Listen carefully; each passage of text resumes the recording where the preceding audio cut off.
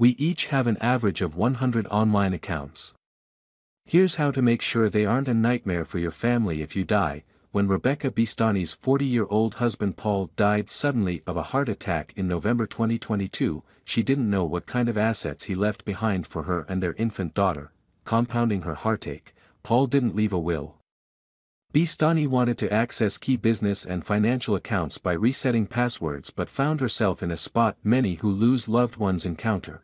She couldn't get into his phone, leaving her locked out of everything from personal photos to critical estate information. Her story is tragic and increasingly common, with password management company NordPass saying each person has an average of 100 online accounts.